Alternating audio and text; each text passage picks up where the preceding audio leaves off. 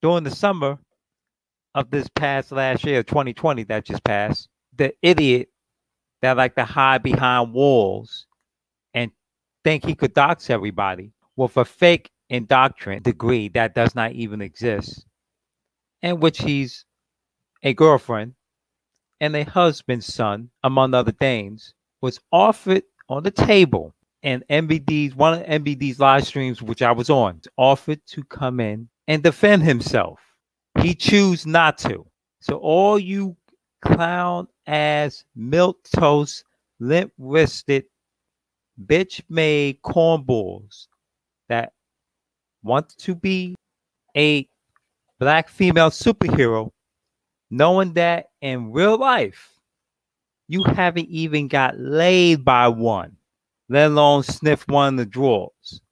And if you had, more likely it's probably a family member, because modern day Negroes that live in poor dwellings, you know, poverty conditions, tend to practice incest, just like everybody else that live in poverty dwellings. They practice incest. That's a common fact. You will not get picked up or be able to pick up a attractive looking scraggle daggle if you're lucky in the middle of the damn street, because you're not a dull boy, you're not a white boy.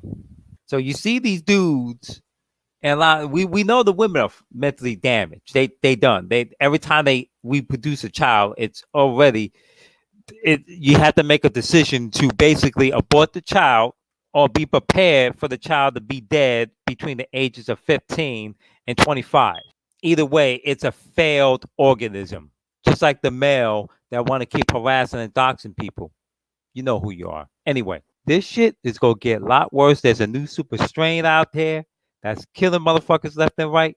And to be honest with you, I wish it'd kill dickheads like you a lot quicker. You lame ass simps. I hope it does. But we can't get everything we want, right? That mean I'd be evil, right? But in reality, I don't want the damn disease to kill any one of you. I just want you to go away. Just go away. Do your thing. I don't care what you do. Just leave everybody alone.